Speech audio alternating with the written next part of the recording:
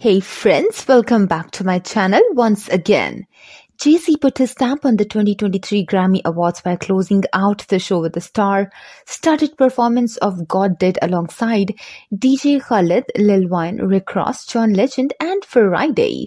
Despite missing out on silverware inside the Crypto.com arena in Los Angeles on Sunday night, the heavyweight group held court outside the venue where they brought their Grammy-nominated collaboration to life under purple streetlights. Joined by a live band and with a legend perched behind a piano, Rose and VZ kicked things off with their guest verses while Khaled played his familiar role of hype man.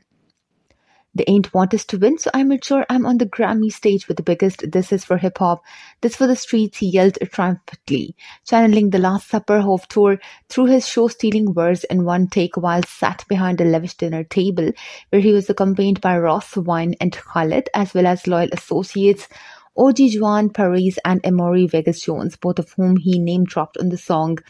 God Did entered the 65th Annual Grammy Awards with nominations in 3 categories: Song of the Year, Best Rap Song and the Best Rap Performance. The North pushed Jay-Z's career total to 88, tying him with his wife Beyoncé as the most nominated artist in Grammy's history. That year also marked the beginning of Hove's contentious relationship with the Recording Academy as he boycotted the Grammy ceremony after his Def Jam label mate DMX was snubbed despite a blockbuster year in which he dropped 2 #1 albums, It's Dark and Hell is Hot and Flesh of My Flesh, Blood of My Blood. Elsewhere at the 2023 Grammys, Kendrick Lamar added to his haul by winning Best Rap Album thanks to his chart-topping, critically acclaimed Mr. Morale and the Big Steppers LP. So, here's the Jay-Z news. Subscribe for more.